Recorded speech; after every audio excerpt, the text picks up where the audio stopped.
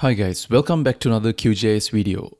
And in this quick tutorial, I'm going to share with you a very simple but an effective trick for generating a shapefile of a world map without actually having to go to any external sources. And you could do all of this within QGIS itself. So once you open up QGIS, you're going to see a blank screen like this.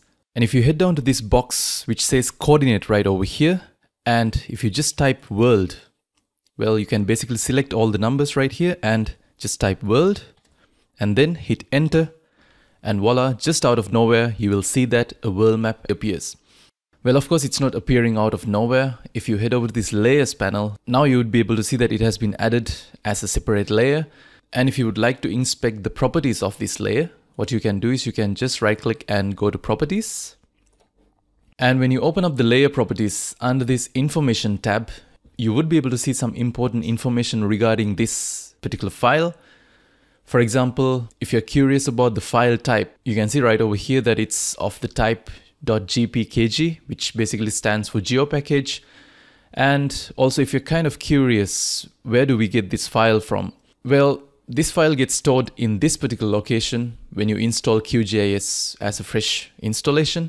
So it's a file that actually gets installed by default. So you can check that out as well simply by clicking right over here, and that should open up that window. So this is where this file has been stored, world_map.gpkg.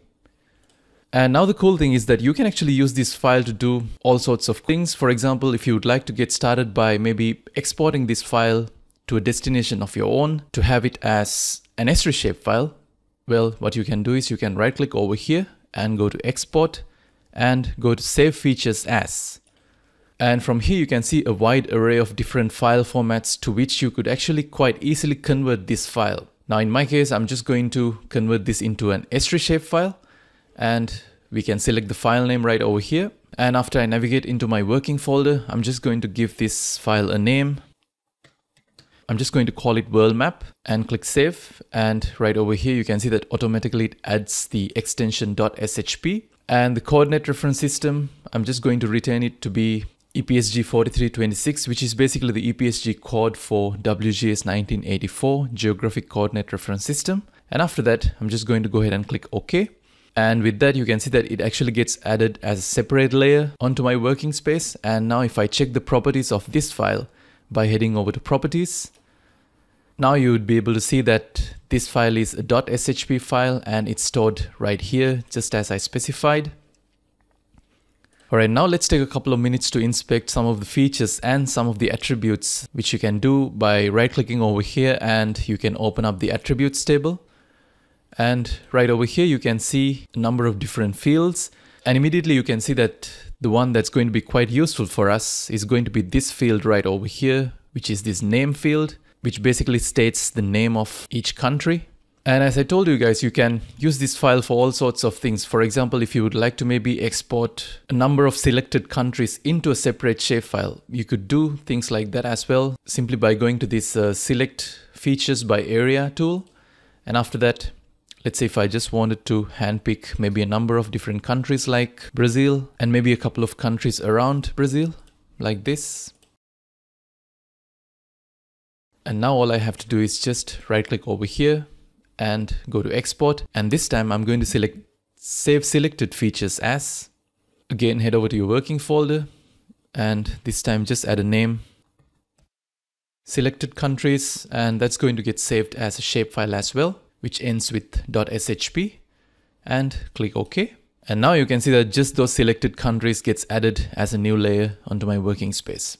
And if I deselect these two background layers, now you can see that this set of countries are by itself. And if you really wish to do so, you could even display the labels of these countries as well, simply by heading over to this labels tab right over here. And we can go ahead and select single labels. And if you can recall, the label that I wanted to use was under this field name. So if I select name and click apply, you would be able to see that the name of the country gets displayed in this manner. And before we wrap up this tutorial, if I were to open up that working folder of mine, you can see how those set of files actually look. So all the files which forms the shapefile of the world map that I generated are right over here, and right next to that you can see that the latest shapefile that I created, which corresponds to the selected countries, appears right over here as well. So guys, if you have been wondering where to actually obtain a shapefile of the entire world, now you can see that you don't really have to go to any external sources. All you have to do is just head over to this coordinate box and type world, and this sort of world map would appear from one of the files that gets installed when you install QGIS. So if you do have any questions about this tutorial, add a comment down below, and I'll see you guys again with another tutorial soon.